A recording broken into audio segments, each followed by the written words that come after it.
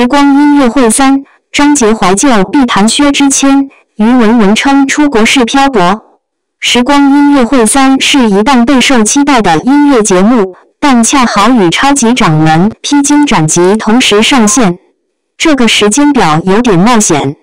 虽然获得了 S 级综艺的阵容和配置，但播出数据却令人失望，只有4000万的观看量。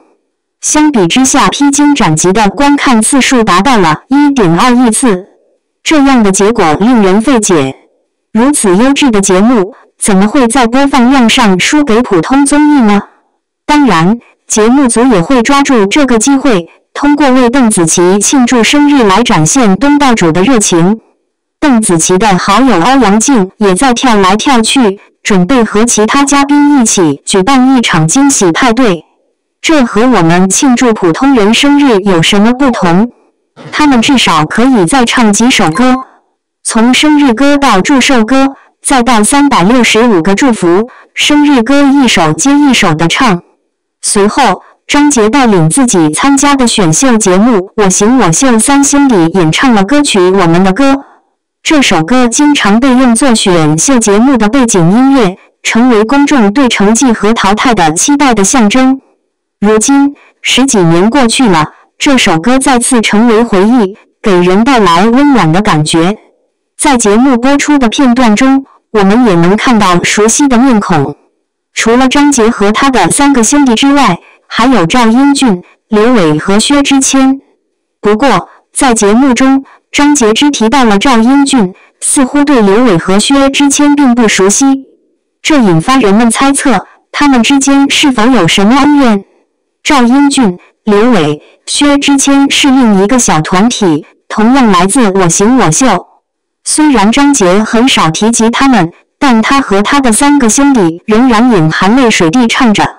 他们记忆中最温暖的时刻就是这样的精彩时刻。邓紫棋演唱了改编版的《情人》，这是她19岁时第一次在红旗体育场举行演唱会。她唱的第一首歌是《情人》。虽然她对翻唱歌曲一直没有信心，但体育馆观众手中的荧光棒照亮了她，让她想起了自己最初的辉煌。也许另一个原因是她不想再唱泡沫。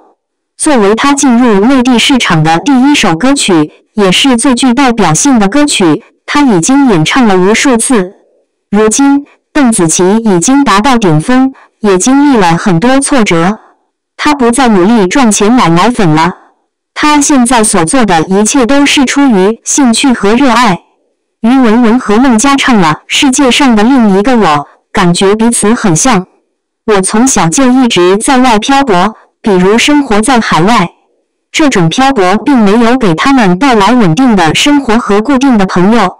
看到别人过着稳定的生活，有空的时候和发小一起吃饭，真是羡慕不已。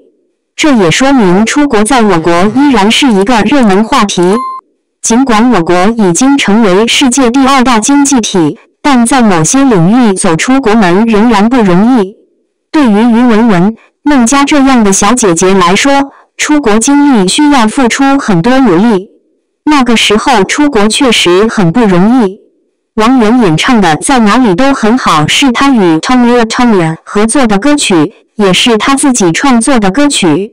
这首歌也带来了业内前辈的认可，这对于经常受到质疑的王源来说非常重要。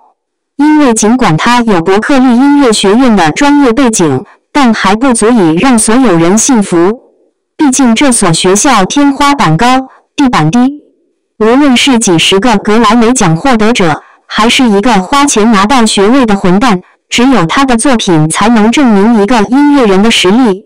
Ella 陈嘉桦和坦克陆建中演唱了偶像剧《花样少年少女专属天使》的片尾曲。这部剧虽然知名度不及转角遇到爱和海豚湾恋人，但在阵容上却丝毫不逊色。由吴尊、唐禹哲、汪东城、阮经天、林俊杰主演。吴建中唱这首歌是为了纪念去世的亲妹妹，他对待艾拉就像对待自己的妹妹一样，这使得《专属天使》这首歌特别感人。